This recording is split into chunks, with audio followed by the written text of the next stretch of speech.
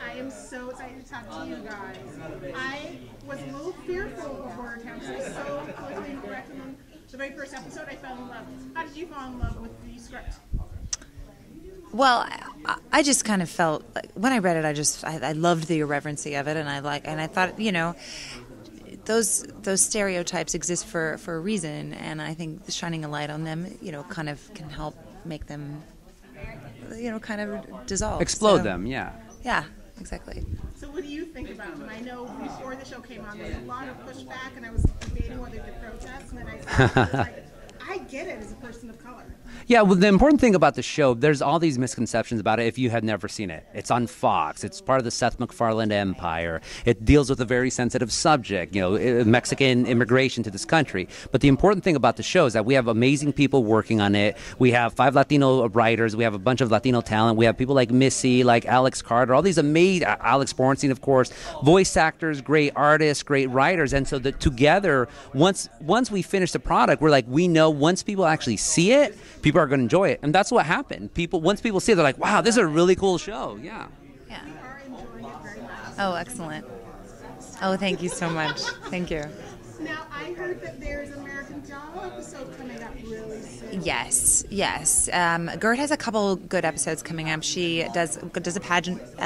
She's in a pageant in a couple weeks, and might have a heart attack on stage. She may or may not. Pass away might for a couple or might minutes. not go to Mexico.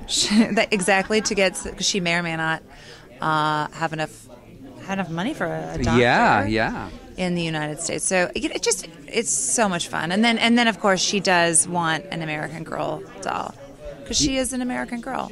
Yeah, the American Doll one, Missi just does a great job of really bringing Gert. So far, Gert, people have been loving her because she's like this cool, like crazy little girl. But she kind of flies in and it steals all the scenes. And so once you give her some episodes, she just takes it away. Especially that American Doll one. It's going to be so much fun. I can't wait for people to see it. Very excited about it too. I can't wait to see my American Girl doll because I haven't seen it yet. I was a little scared of her when she showed her dad's best friend.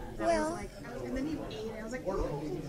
That's what Gert does. I mean, she's not afraid of telling, she wants things how she wants them, and she is not afraid to get what she wants by any means possible.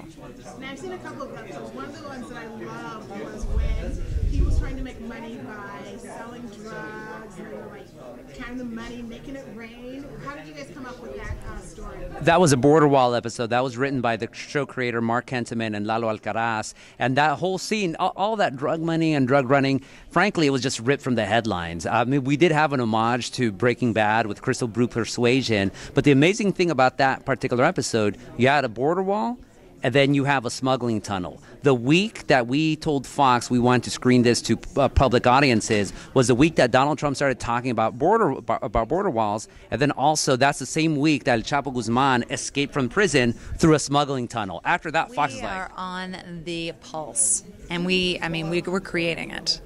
We're creating the pulse. It's kind of eerie. We're prophets. And thank you. That's what I was looking for. It is eerie. I can't wait for the rest of the season and see you guys Excellent. next year. And hopefully I'll see you guys at Comic-Con.